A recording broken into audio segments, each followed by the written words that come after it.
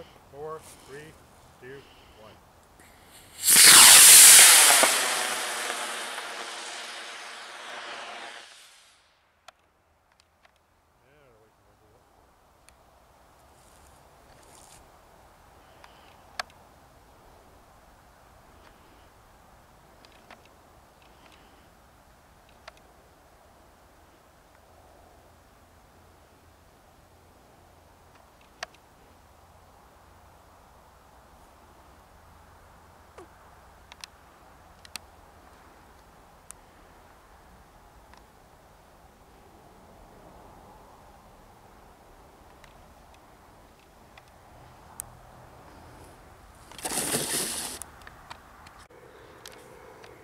Four, 3, 2, 1.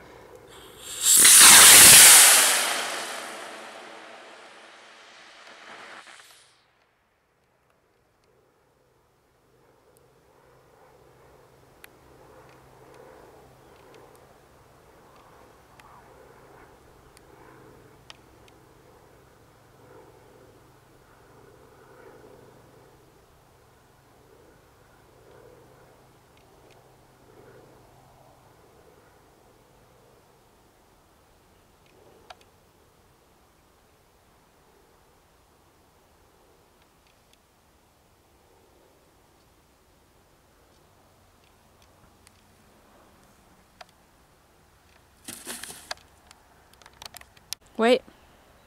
Good. 4, 3, 2.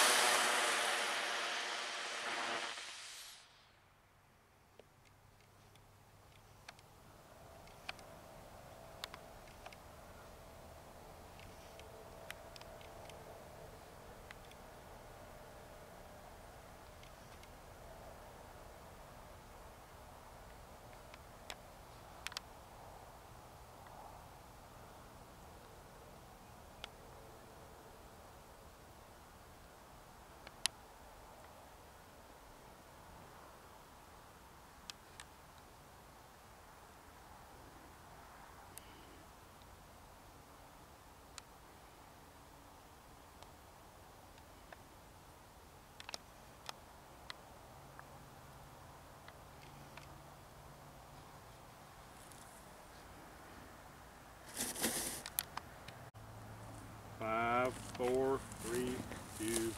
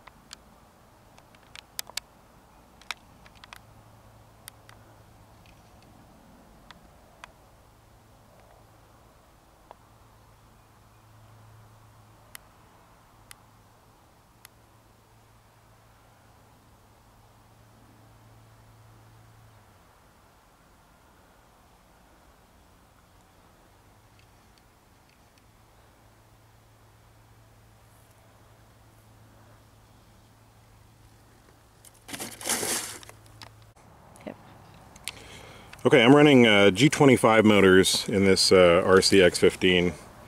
They're a moon burner, which means the core is offset so that it gives a high peak and then a regressive burn. For these, since I'm not using a delay element, I wanted to make the cleanup a little easier and I didn't have to load as many parts.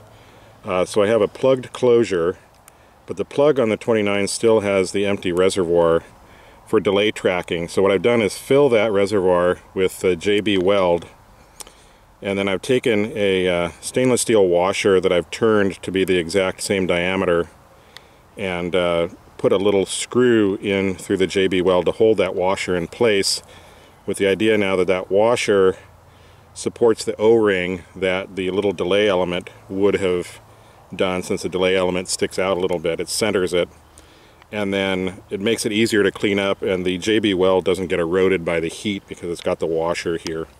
And this seems to be working fairly well. Okay. Okay, this is the casing for the G25. This is a 29-120 length casing.